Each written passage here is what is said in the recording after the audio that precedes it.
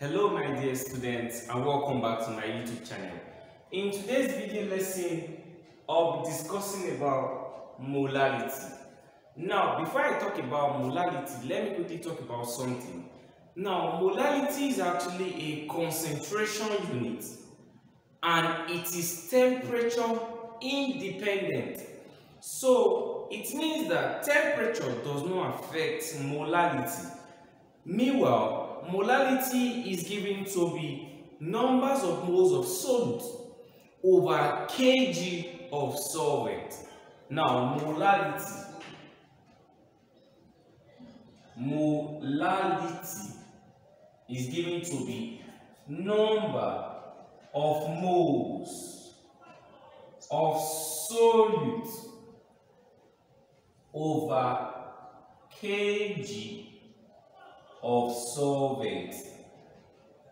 You know, kg of solvent here, we're talking about the mass of the solvent.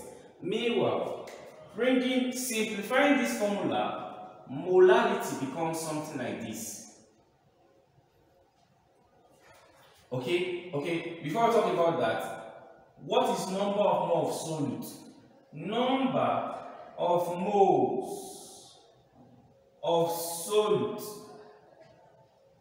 is given to the mass over molar mass. Okay, now that is number of moles of solute, whereby kg of solvent is talking about the mass of the solvent. Okay, that's kg of solvent. So it simply becomes something like this: molality rather.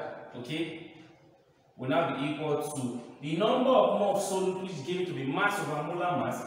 Okay, we say mass over molar mass dividing kg from this equation now of solvent, kg of solvent. So bringing this formula down, making it simplified, it becomes something like this: mass over molar mass, okay, divide kg of solvent over 1, kg of solvent, okay, over 1. So molality will now be equal to this: mass over molar mass, okay, times, because we change the divide sign to multiplication, so we get 1 over kg of solvent. So they're going to interchange, so it becomes kg of solvent. Meanwhile, we should all know that in chemistry, our mass should be in grams, not in kilograms. So we simply convert the mass from kg to grams by adding 1000. So it becomes something like this. Finally, molality is equal to mass times 1000 over molar mass, okay, times grams of solvent, okay, grams of solvent. So this is the final formula for solving molality, because our mass should be in grams, not in kilograms, according to chemistry. So from this same equation, we can get another formula, which is molality. If you could recall from all concepts, mass over molar mass gives us number of moles. So molality is simply N, which is number of moles, times 1000 over grams of solvent. Okay, grams of solvent. So this is simply different formulas for solving molality. Meanwhile, let's talk about the first question. Now let's quickly talk about this question on molality. Now the question says, a solution is prepared by dissolving 25 grams of methanol in 100 grams of water. Now this says calculate the molality. Now, molality is simply this. Molality, the formula for molality is given to be mass of solute, okay, times 1000 over molar mass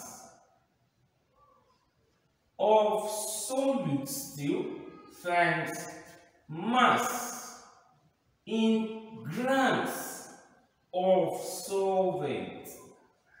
Now, looking at these two compounds given in the question, methanol is the solute and water is the solvent. So let's impute our parameters. Before we get into that, let's quickly calculate the molar mass of methanol. Okay, it's simply 12 plus 3, okay, plus 16 plus 1, because the atomic mass of carbon here is 12, hydrogen is 3, oxygen is 16, and hydrogen again is what now 1. So 12 plus 3, that's 15, plus 16, that's 31, and plus 1, that's 32. So you get 32 grams per mole. Now let's impute our parameters. Molality equals mass of solute. The solute is methanol, so this is the mass, 25 grams, times 1000 over molar mass of solute, which is given to be 32 grams per mole, times mass of solvent. The solvent is water, so the mass is 100 grams. Okay, when we get out we get 7.8125 molar, not molar, because you can see it is molality, so it is molar or mole per kg. So this is the SI unit for molality, and I believe now we understand the concept about molality. Thanks for watching.